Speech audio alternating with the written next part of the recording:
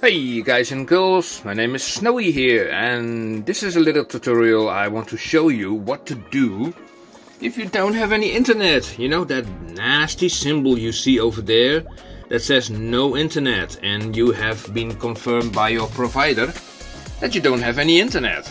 Yeah, I know, it sucks. I mean, I have another computer over here that says the same thing, right?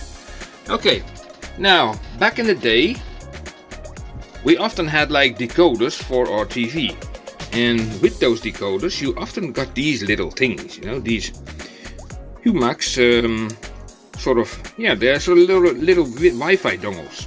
Now, if you place these ones in your computer in your USB port like that, here we go. Effectively, what you're doing is you're creating a Wi-Fi network for your computer, unless your computer already has like a Wi-Fi on board, but let's say that in this case it does not. Look, it shows now this Wi-Fi connection. This one is connected to the router, but it has no connection to the internet. Look, I can even show you if I just start Firefox. It says like no connection, so no connection. Now this thing, this Wi-Fi can be connected to your phone. Yeah, you can use just your phone. You can share the data link of your phone with your PC. So let me log in on my phone, swipe, and that is none of your business. So I click, you know, my stuff. You click on settings, and then you click on connections. And you go to mobile hotspot and tethering. You click on mobile hotspot.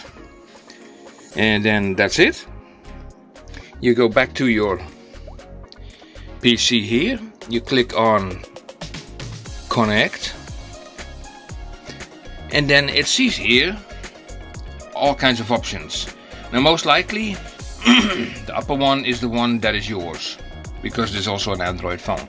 So you click on that and you connect. It asks for a security key, mobile hotspot. And there's your key password in this case for this Android device. And once you fill that in there, in this case, let's see, it's K8. Yeah, like that. Click on next. Do you want to allow to be discovered? Yeah, that's fine. And it's connected. Hey, we have a connection through Wi-Fi. Now let's check how this works. So we click this away, we click this away. We're going to internet. Yeah, it's coming. Yeah. YouTube. Hey, here we have it. So that's basically how you can do it, guys and girls. You can just use your own phone as a temporary provider if your regular internet connection is down. I mean, on this computer here, I mean, let me just check. Show it to you guys when I get through this mess of cables. No connection, so if I click here on Firefox, then I still don't have any connection. Oh, we're having trouble finding that site. Yeah, that's nasty. Now the only thing that you need to worry about is your amount of data you have. Now I have 40 gigabytes per month on this thing, so if I want I can just go watch things and yeah, you know, all kinds of stuff, astronomical news, weather, all kinds of weather things. Weather radar is also a favorite of mine. We love the sunshine. We love the sunshine over here. Now you already know where I'm living. I'm living in this corner, so the sun is shining outside. So yeah, that's all nice. So that's the thing how it works. I mean, get yourself just one of these. You can find them at any thrift store. I mean, these Humax decoders, they are all already long time not in use, because most TVs have these inbuilt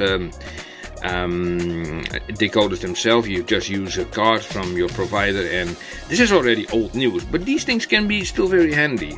You know, if you just lost your connection, yeah, they can be very handy. Stick them in a USB port, connect to your Wi-Fi, say to your phone like open up the mobile hotspot, and you can use it on your PC.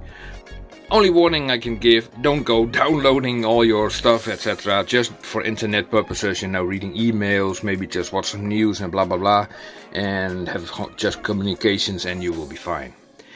Yes, okay guys and girls, thank you for watching this. Well, I hope my internet will be back. I already was informed here by, that was a nice thing.